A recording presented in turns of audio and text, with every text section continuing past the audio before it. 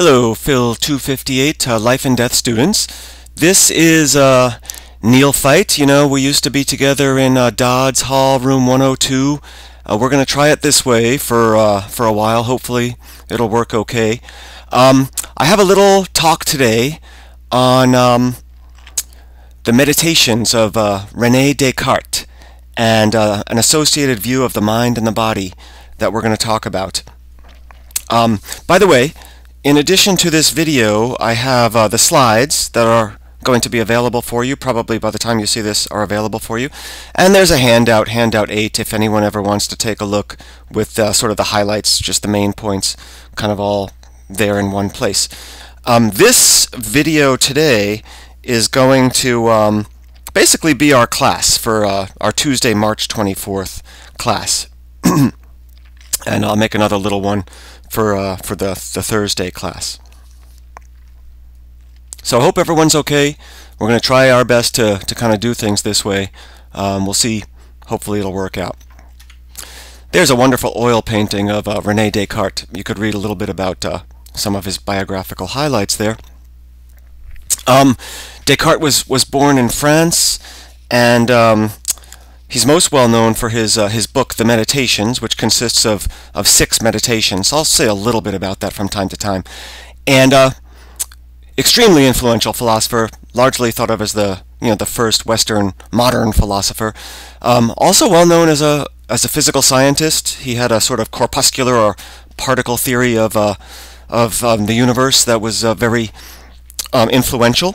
Did important work in mathematics as well. You might have come across an x-axis and a y-axis, which are called Cartesian coordinates. Cartesian is the adjective form of Descartes' name. For the next couple of weeks, we're going to be thinking about these questions. What is the mind? And we'll take a look at Descartes' answer today.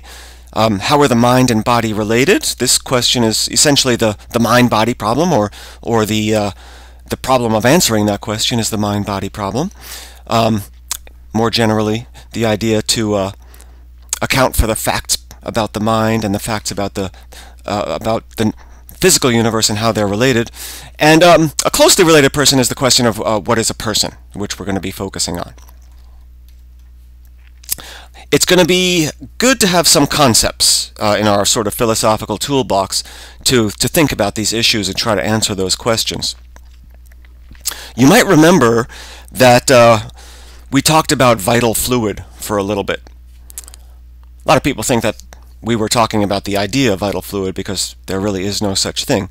But vital fluid, if it exists, is supposed to be a substance. Okay? The idea of a substance is such a basic idea that it's very hard to define, if not impossible to define in other terms. So here's just a rough definition. It's a being. It's a thing that can exist independently of other things. It's a thing that has attributes or properties. Okay? So if you are holding a phone watching this video, your phone is a substance. It's a being. It has various attributes like its weight and its size and stuff like that. Vital fluid, if it exists, is supposed to be a non-physical substance. But we're going to talk a little bit about the idea of a physical substance. We're just going to call this a physical object. So this is a substance that has mass and takes up space or has extension. Okay, so even an electron is going to be a physical object. It has a tiny bit of mass, and presumably takes up at least a little tiny bit of space. Okay, the shirt or sweater that you're wearing is another substance that has a greater mass and takes up a greater amount of space. Air, the air around us, is a substance. Okay, the little particles, the molecules of the various gases in the air are substances. We are going to use the concept of a soul or a Cartesian mind as well. So let's define a soul or a Cartesian mind. Remember, Cartesian is the adjective form of Descartes' name, to be a non-physical substance that can think or be conscious. Now this is just a definition. So we're gonna be talking about a debate between some philosophers who think that there are souls or Cartesian minds and others who don't. But they're all agreeing on the concept. The concept of a soul or a Cartesian mind is the concept of a non-physical substance. So the idea is that it has no mass, takes up no space, doesn't exclude other objects from its space. But nevertheless, it can think, it could feel, it could have sensations, and so on, be conscious. Okay. I don't know if you remember the substance attribute distinction that we were talking about a little bit when we talked about life as a substance. But here's a definition of a physical property. It's a property that only a physical object could have. Now, you might think, oh, that's a circular definition. You can't define a physical property in terms of physical. Well, remember, we defined a physical object as an object that has mass and takes up space, has extension. It's extended in space. So this definition really isn't circular. A physical property is a property that only something with mass and extension can have. Okay, so here are some examples. Anything that's red is guaranteed to be a physical object, right? You can't be red without having a surface, taking up a little space and therefore having some mass, and so forth. Okay, so these properties, sometimes called attributes, are properties that only a physical object could have. Just to clarify things, if you need a little bit, suppose that someone is wearing a red sweater. Okay, the red sweater would be the physical object. The redness of the sweater would be the physical property. Okay, or being red, the property of being red would be a physical property of that sweater. Now, in metaphysics, we can get into all sorts of fancy debates about how are properties real? Are they mind independent? But we don't really have to get into so deeply into those sorts of debates. We're going to distinguish physical properties from mental properties. So a mental property is a property that only a thinking thing or a conscious being could have. Okay, so if something has a mental property, it's guaranteed to be a thinking thing or a conscious being. Being happy is a mental property. You can't be happy unless you're thinking or conscious, right? Feeling sad. Believing that pigs fly. Not many people believe that pigs fly, but anyone who does is guaranteed to be a thinking thing. Okay. What we're going to do, basically this week, is talk about the bottom perspective here, and then next week sort of the top perspective. Here's two general views on the mind-body problem. Materialism is the view that a person just is his or her body. So I am equal to my body, you are equal to your body. Okay. The word is has a couple of different senses in English. This is the sense of identity, which we could also represent with the equal sign of math. Okay, a person is identical to his or her body. A person and her body are the very same object, according to materialism. And materialists typically think that the mind is the brain. The brain is a very special physical part of the body. So the body here is just the whole body, including all the organs, including the brain and stuff like that. So the idea here is that our brains have mental properties. We have mental properties in virtue, fundamentally, of our brains having them. Dualism, on the other hand, is that a person is a compound object of body and soul, hence the dualism. So the person is sort of partly physical, partly non-physical. And that the mind here is the soul, which is kind of why we're going to call this a Cartesian mind, the mind as Descartes thought of it. Okay.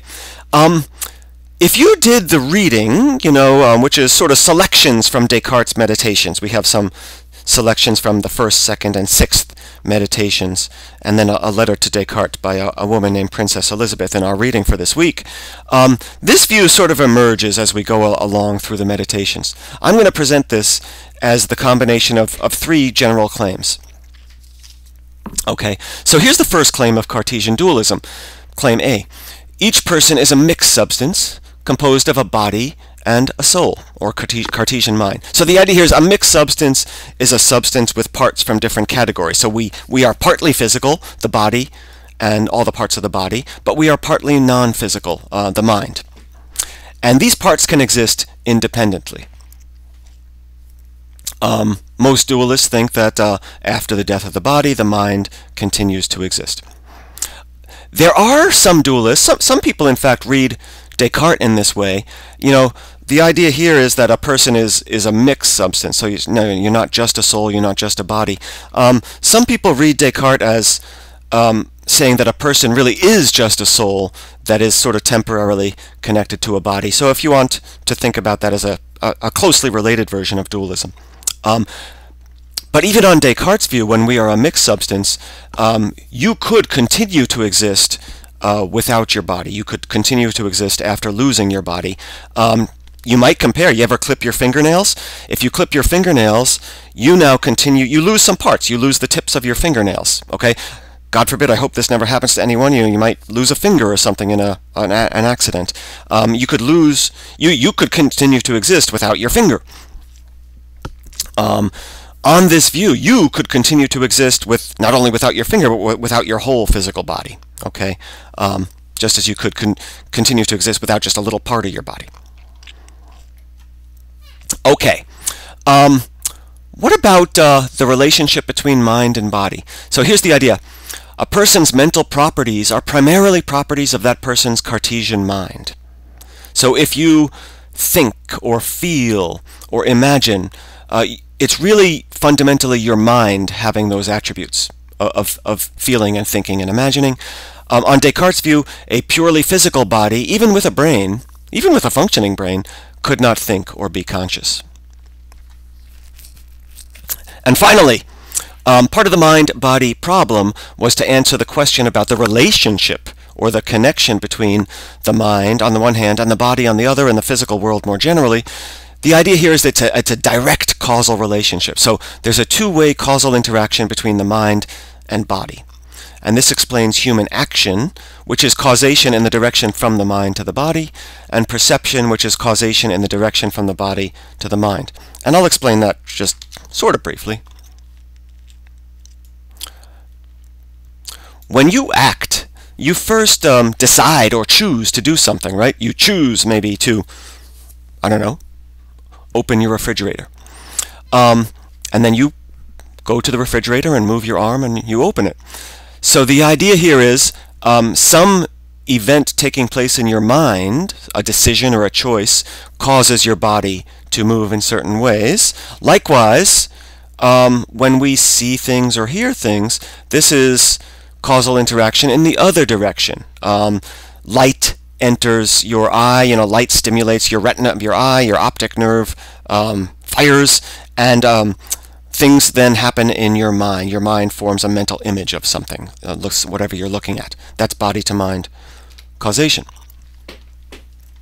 Okay, so the mind and body are directly causally connected according to Cartesian dualism. Descartes thought that the locus of this interaction was in a certain gland that's called the pineal gland. I'm not so sure that science kind of backs him up on this, but the pineal gland is a gland kind of right in the center of the brain, probably why he thought that this is where the locus of interaction is, between the two hemispheres of the brain. And Descartes thought that when you make a choice, sort of the first physical effects of the mental choice are going to occur here in the pineal gland.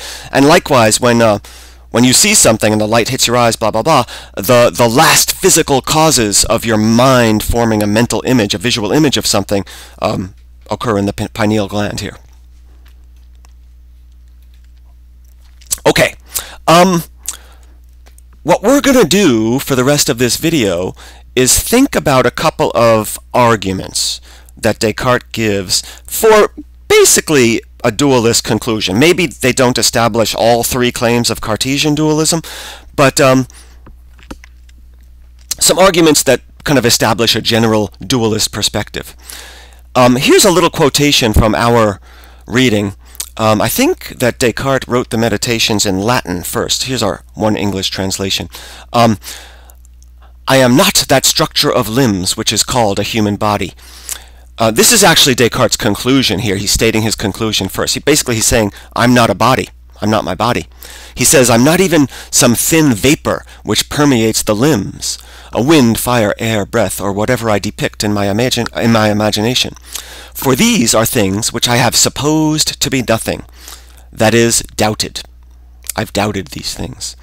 Let this supposition stand. For all that, I am still something. I'm going to be fairly quick about this, but I don't know how clear this is upon reading the Meditations, if you haven't ever read them before.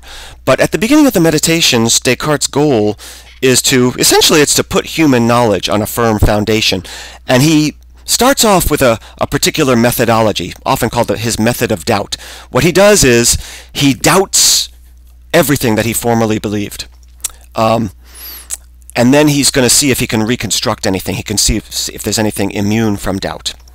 And so, Descartes, when he wrote the Meditations, he was sitting in some room, and he was looking at a fire. I think he had a fire going in his fireplace. And he said, I'm going to doubt that there's really a fire there. I'm gonna suppose that it doesn't exist. And he gave various reasons for these. So he says, well, sometimes I've been deceived by my senses. I thought I saw something, but it really wasn't there. There are optical illusions and hallucinations and things like that. Well, maybe he's hallucinating his fire. Okay? And then he's thinking, well, it seems so real, this fire just doesn't seem like a hallucination. And then he imagines another sort of skeptical scenario. What if I'm dreaming? In dreams, I've often been convinced that I was walking around, looking at things. Maybe I'm dreaming right now. I can't rule out that possibility.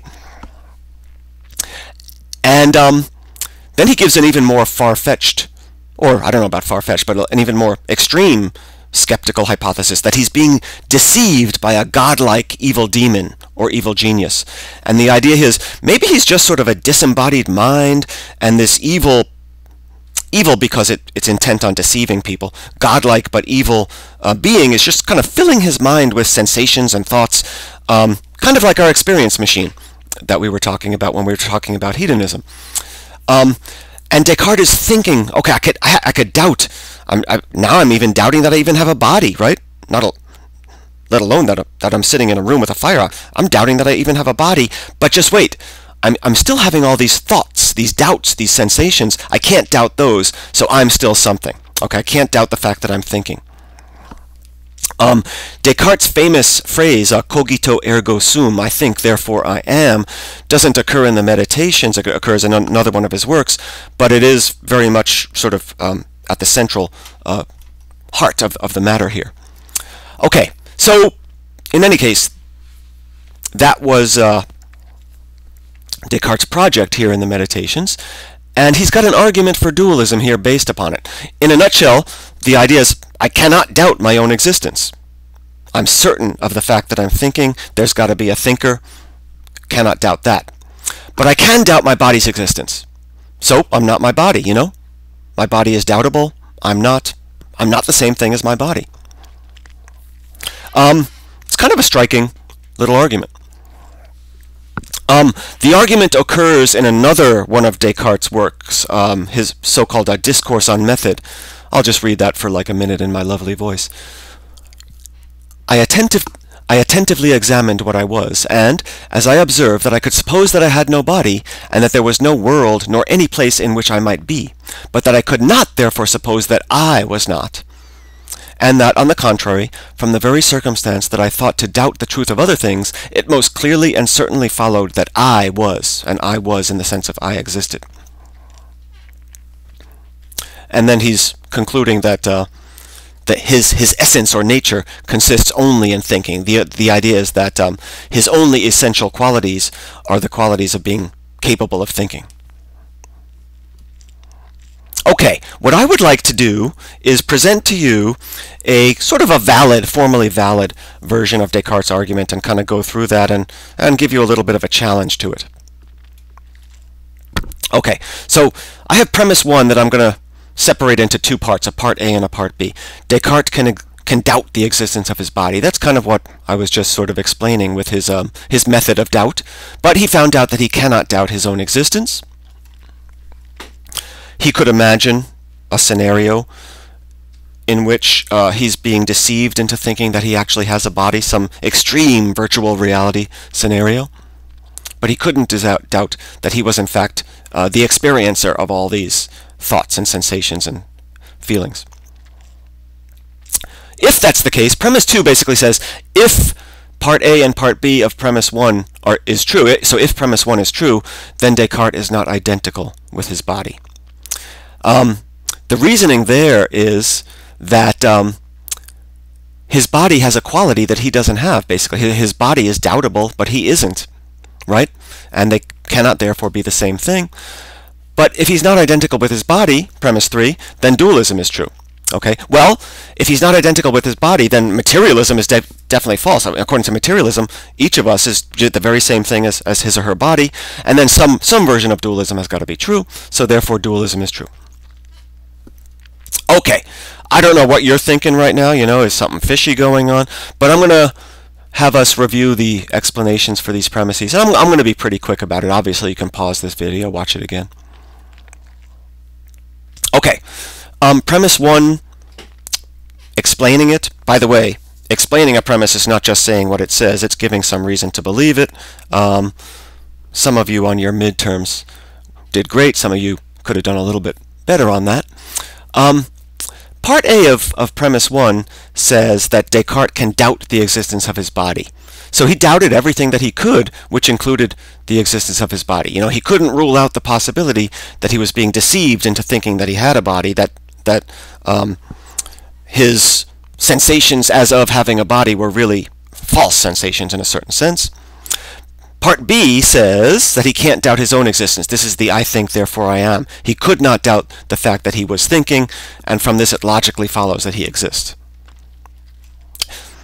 Okay. What about, oh, by the way, we talked about the experience machine for a little bit. I don't know if you've ever heard of the brain in a vat thought experiment, but it's very similar. The idea here is a super duper neurophysiologist or neuroscientist or something could connect electrodes to a brain from a very powerful supercomputer and stimulate the brain in such a way as to give it experiences as of inhabiting a body, walking around, dealing with other people, and reading books and drinking, stuff like that.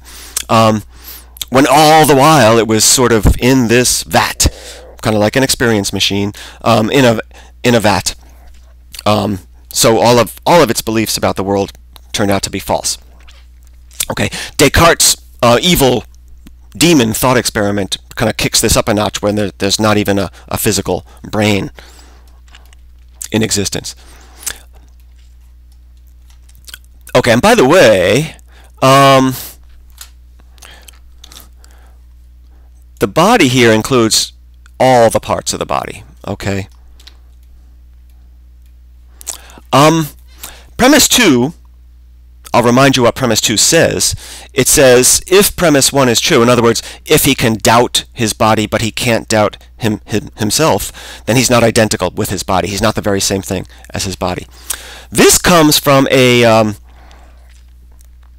doctrine that's often called Leibniz's law. Gottfried Leibniz was another philosopher, lived a little bit after Descartes did. If thing X has a property that thing Y doesn't have, then X is not identical with Y. X is not equal to Y. That's what Leibniz's law says. Okay?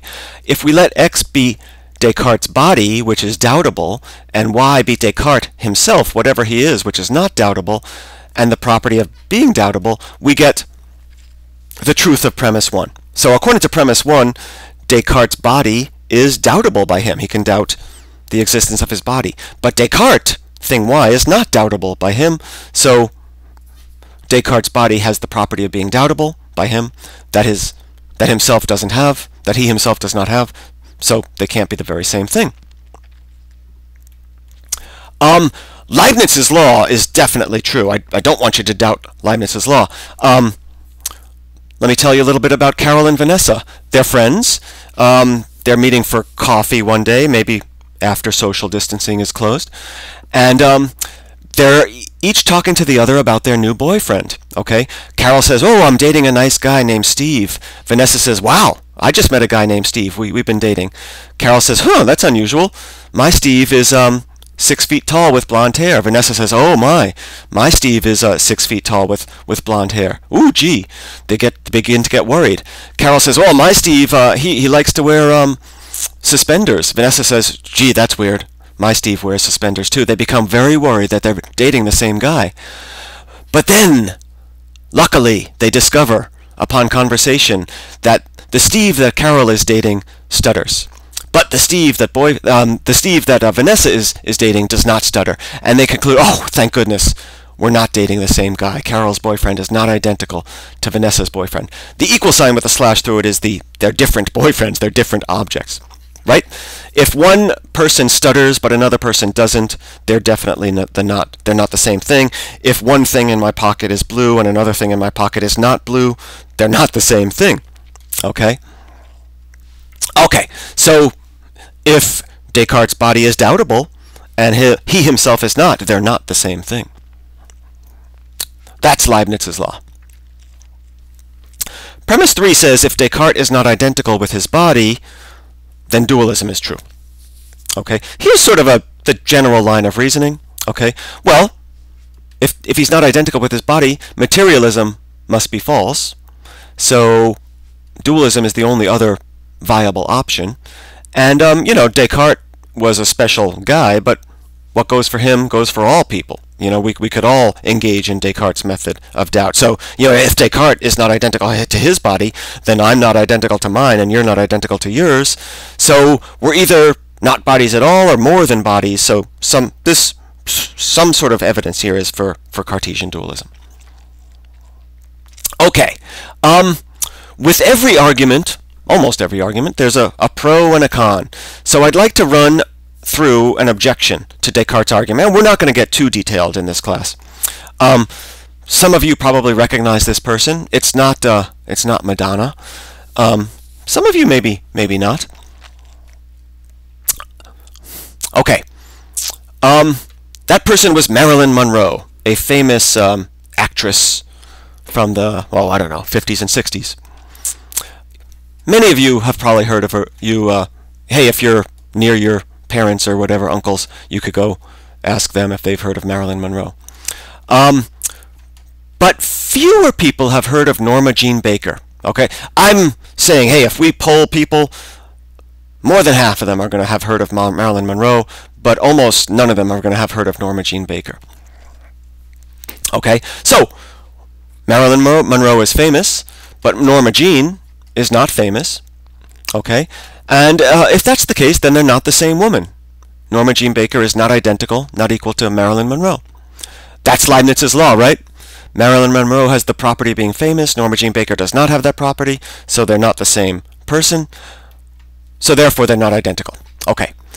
This kind of reasoning, I'm calling it a parody. Parody is making fun of something. Is intended to poke a hole in Descartes' argument from doubt, or show that something is wrong with it, because this conclusion is wrong.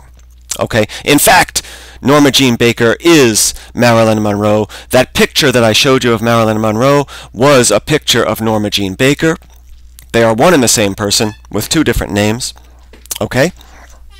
So, reasoning with Leibniz's law is complicated and subtle, but this parody, you know, you can't prove that Norma Jean Baker is not Marilyn Monroe, because they are the very same person. This does, I think, cast some doubt on Descartes' argument from doubt, that maybe something has gone wrong somewhere with that argument to prove that Descartes is not just his body, even though it might be hard to say exactly what went wrong with it. If there's a fallacy here, it's one that is sometimes called the masked man fallacy. I'm the guy thinking, have you seen my dad? There's that guy in the mask, okay? I don't know this, but that is my dad, okay? It's just my dad. I can't recognize him in the mask. That's a pretty serious mask, right? So I might doubt that the masked man is kind and gentle, but I don't doubt that my dad is kind and gentle. I can't conclude that the masked man is not my dad, okay? Because the masked man is my dad in the mask. I just don't know it. Okay, so Leibniz's law reasoning is tough and complicated when we're talking about our attitudes towards things, you know, doubting them or knowing them, like being famous. So this kind of casts some doubt. The argument, I know my dad is kind and gentle, but I don't know that that man is kind and gentle, can't prove to you that my dad is not that man, because he is. Okay.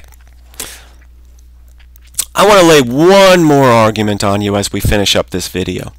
On page 8 of our reading, this is from the 6th meditation, Descartes says this: Simply by knowing that I exist, and seeing at the same time that absolutely nothing else belongs to my nature or essence except that I am a thinking thing, I can infer correctly that my essence consists solely in the fact that I am a thinking thing.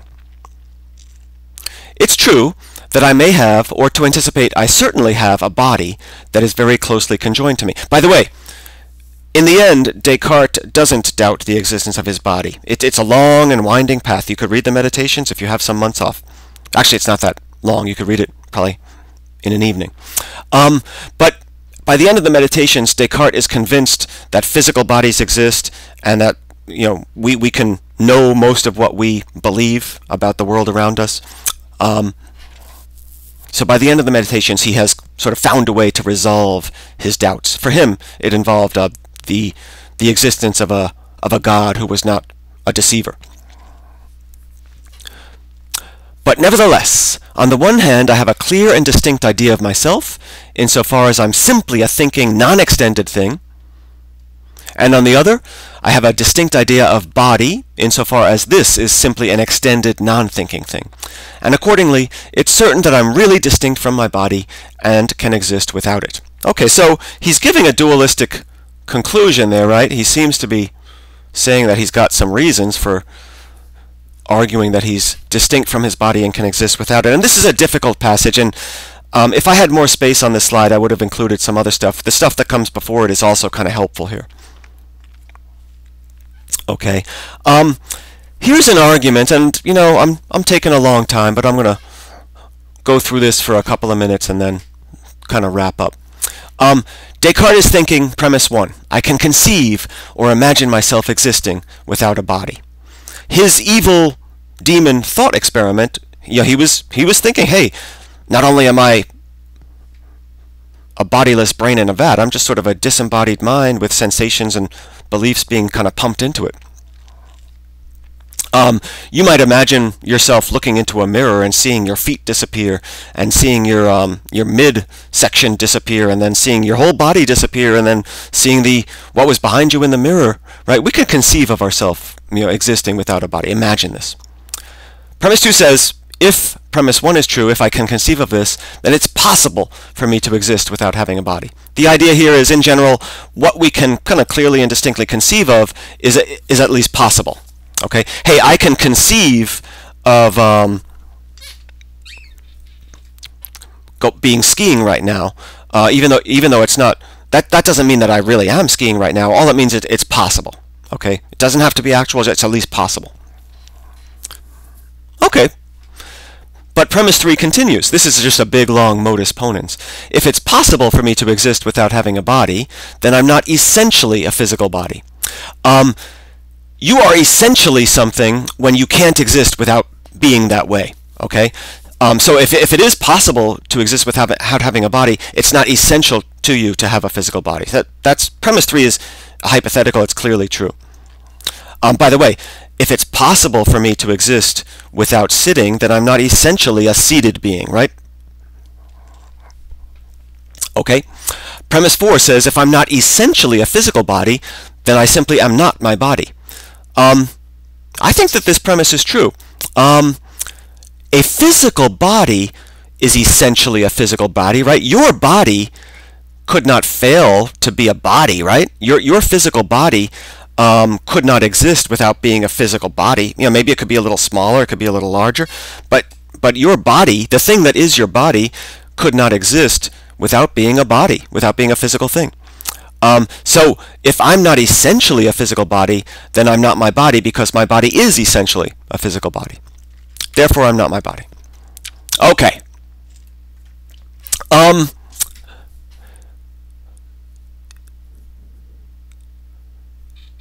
The reading assignment for next week is a little essay by yours truly, where I'll give you some stuff to think about.